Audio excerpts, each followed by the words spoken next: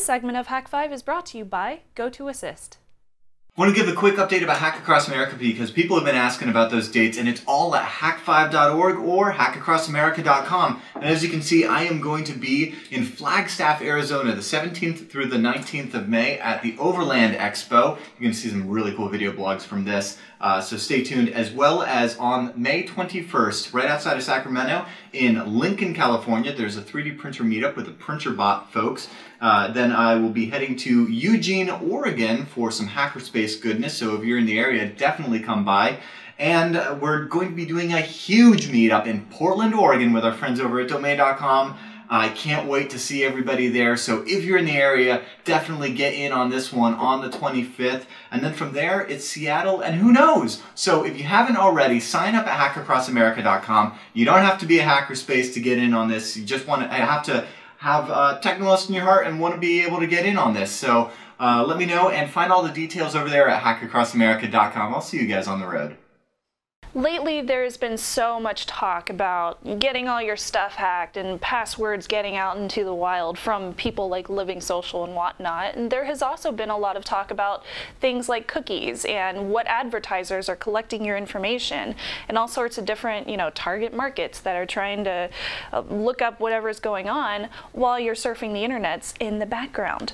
Well, I got a lot of questions about Chrome privacy extensions, like which ones do I choose and which ones do what and why don't I use this one?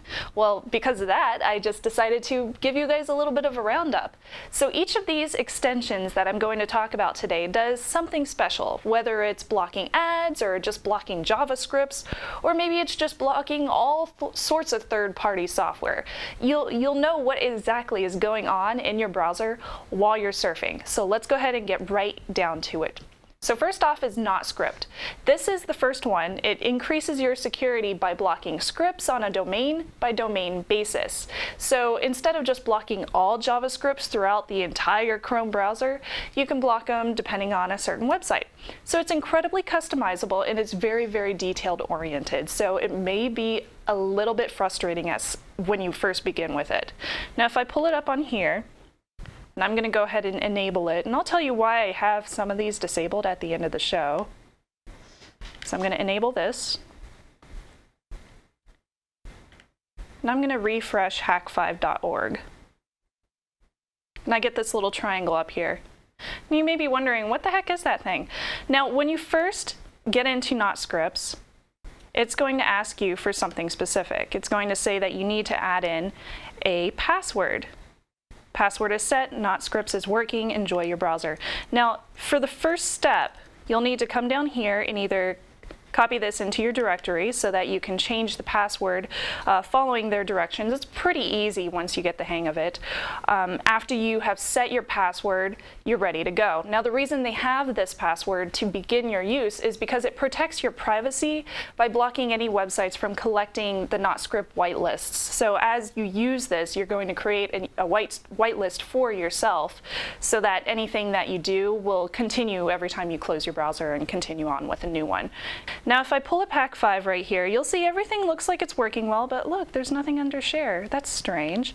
And if I go down here, I still have all my normal ads from a hack shop and everything down there. And it's showing up a little weird because I have my resolution changed for the show.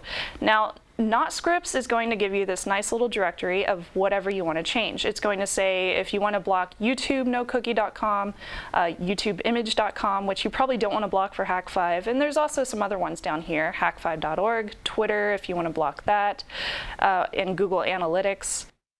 I can block Twitter because I don't really want to share to Twitter right now. I just want to watch the show. And it'll refresh each time, so you don't have to go and close your browser every time you want to change something. Now, you will notice when you first begin to use this, it's going to block everything from your use. So you're going to notice that maybe YouTube doesn't show up, or maybe you're having issues accessing a site. Nothing is showing up. All you have to do in that case is go up here and just change whatever needs to be changed. And most of them are pretty obvious. If it's an advertiser, it's going to say something like, advertise.com. YouTube, you don't want to block because, you got to watch our show because it's awesome. So that's basically how you use not scripts. You can tell it's pretty customizable, and it might be a little irritating because you do have to change all those settings at first. Now the next one you want to check out is Adblock Plus. This one blocks all those really annoying pop-ups, those banners, etc. that you might see from day to day. Now you can create your own filters here too. And here's an example of how you would do that. So I'm going to go ahead and go into my extensions and disable that one for now. Adblock Plus, and I'll refresh Hak5. So Adblock Plus gives you this little icon up in your search toolbar. If you click on this, you can enable for this site. If I hit disable, it's just going to disable Adblock. So it's going to show you all the ads for that site. I'll click it on again, and I also want to do this thing called Easy Create Filter. When you click on this, it's going to refresh the page again for you, and it's going to create all these weird little yellow markings. Like, what's going on with that? What this does is create a very easy way for you to target a certain ad and choose to have it removed. Adblock Plus gives you this nice little pop-up. It says add filters. You can have a filter for that specific image or for that tracker or what have you. Click add and it disappears, never to be seen again, and it makes your website move a little bit faster. Now say you accidentally remove something that you actually want to put back. That's really easy to fix. You just right click, go to options, click on add your own filters, and you can remove selected. So I'm going to bring back that picture of me wearing a toque because I like the toque. And if you refresh, it'll appear right back where it's supposed to. So if I scroll down, and there it is, Hak5 toque and the USB rubber ducky ad. How cool is that? So easy to use. The next one is Ghostery. Ghostery blocks third-party elements just like social network widgets and ads and trackers, all those things. And it's going to notify you, and you can choose to OK or block them on a case-by-case basis. Now this is how this one works. So I'll go back into my extensions, disable Adblock Plus, and enable Ghostery. And on this one, I think I'm going to use Engadget as an example. So I'm going to refresh Engadget, and what's this? I get all these little advertisers in this purple box up here, which is kind of weird at first. It's like, okay, it's a purple bubble, that's cute. So if I click on this, it disappears, but what I can do is go into Ghostery, and it's going to show me a list of all those targeted advertisers who are trying to advertise to me on Engadget.com. Now what I can do is click on a certain one, choose more info, and it'll give me all sorts of information about that specific advertiser. And I can also close it and go back into it again. I can choose to pause Ghostery, so it'll pause blocking and I can see all the ads again. And I can edit my blocking options. So if I want to go ahead and block all of them, I can choose that. I can choose don't block if I wanted to. Pause or start again, and close. Refresh. And now it shows me in the little purple bubble that everything is blocked. So it's all striked through, and you can tell that everything is gone. And you can just click that away if you ever get kind of bored of that little purple bubble. Now, another thing about Ghostery is that's not necessary if you're already using NotScript. Not to mention if you're running both at the same time, it can get kind of hairy whenever you're trying to find an ad if you, for some reason, wanted to see it, and you can't figure out which different extension is blocking it at that moment. It's kind of annoying. Next up, Vanilla Cookie Manager. Now this lets you whitelist cookies from certain sites in case you need them for authentication or for site preferences, which is kind of useful in some cases or other reasons. Now since cookies can also be used to track you, what you do on other sites, you can also block those as well. Now for an example, I'll use hak5.org again. So I'll go over here, I'm going to refresh the site again, disable that. Vanilla cookies, which makes me super hungry.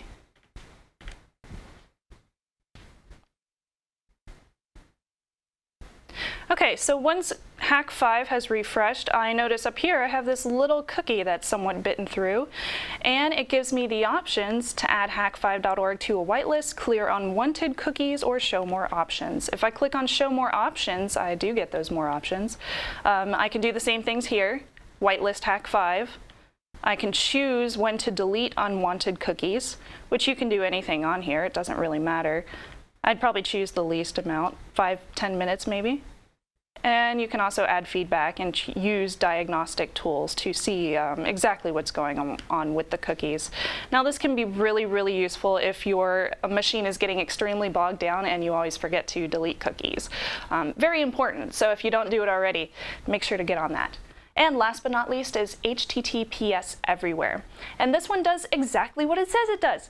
It sets many unsecure sites to automatically connect to HTTPS instead of HTTP. Now while this isn't necessarily new and it's not something you'll remember to do every time, just use this extension if you've never used it before because it's extremely useful and I definitely support it. It's very important to use HTTPS wherever you go. So I'll go ahead and enable this one. So I'm going to open up a new tab here and I'm going to go to Facebook. Now you can see here http www.facebook.com, so it's not very secure whenever you want to first log into it. But as soon as you click into your bookmark, or if you just choose facebook.com, type it up here, it's automatically going to switch you over to HTTPS, and you also get this cute little icon over here that tells you if it's working or if it's not. It forces encrypted connections to these websites. Beautiful. It's very simple to use and it takes up no memory whatsoever, so I definitely support and recommend that one to everybody. Now, I did mention at first I had a reason for disabling and enabling them at different times. You really don't want to use all of these at once if you're on an i3 processor like I am right now on my little laptop, or it's going to completely kill and freeze your computer no matter what operating system you're using. It was kind of bad, so I had to restart and disable everything before I was able to do this segment. Now I hope that these different extensions helped you. I know there's quite a few other ones out there. There's like a JavaScript killer and a couple of other ones. There's Disconnect 2, but you got to pay for that. So let me know which ones you really like, if you prefer one of these the most, because I haven't really chosen one or the other, although I do really like NotScript. That one's pretty cool. Anyway, let me know in the feedback or the comments below, because we do read those, and we'll be right back after the break.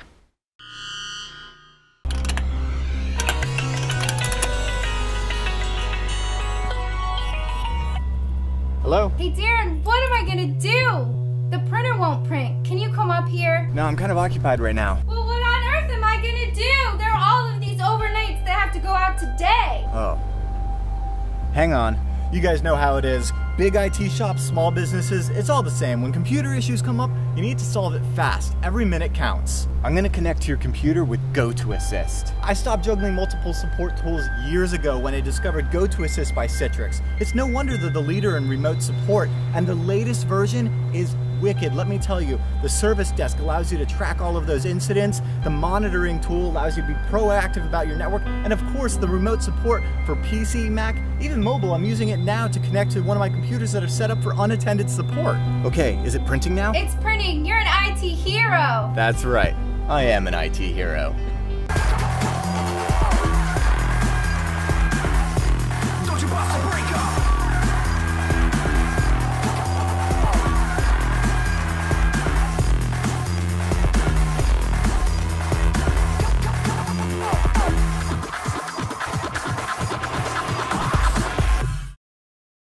GoToAssist. You can be an IT hero too. All you have to do is get yourself a special free trial. Visit GoToAssist.com, click the Try It Free button, and use the promo code Hak5.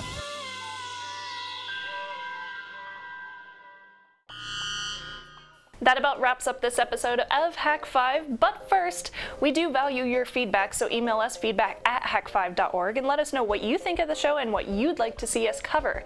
And don't forget, you can always follow everything that we do over at hak5.org/follow, especially hackacrossamerica.com. You'll find links to all of our social networks and what's going on with Darren and Hack Across America, everything over there. And if you like what we're doing and you want to support us directly, we have some awesome Hak5 hacker gadgets at hackshop.com, including the new battery pack, the Wi-Fi pineapple bundle, even the travel bundle. It's back in stock. And with all of that, I'm Shannon Morse, and for Darren Kitchen, trust your Technolust. Bye-bye. Cylons.